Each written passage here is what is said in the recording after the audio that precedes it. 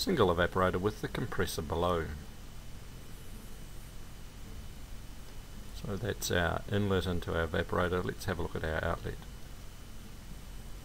And we're going to put a trap on it with an anti-siphon bend. So that will stop refrigerant migrating from the compressor and the suction line during compressor off times.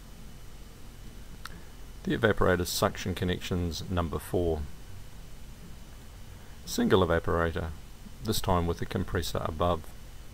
So because it's above, we must make sure that we have an anti-siphon trap at the bottom for oil return, and that's all we need.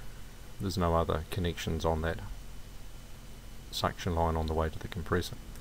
A vapour line that's rising to a compressor must be trapped at the base as well as every 3.5 metres of rise.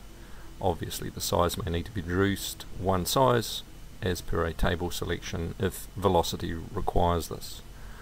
Reducing your pipe size by one size to increase the velocity is good practice providing it is needed. Charts for each main refrigerant should be checked so that your minimum kilowatt flow on your part load is correct, and make sure you correct for additional superheat or a differing liquid entering temperature at the TXV, because both of those affect your refrigerant flow rate when checking your kilowatts.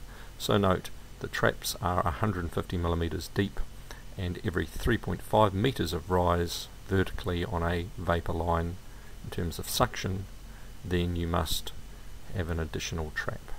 That additional trap must also be 150 millimeters deep. Compressor connections. The compressor needs good oil return, so slope all pipes fall towards, that is, the compressor. So here is the suction line, and it has an anti-siphon loop immediately ahead of the compressor. Don't forget that compressors need vibration eliminators, but make sure they're fitted parallel to the crankshaft axis and not at right angles to it.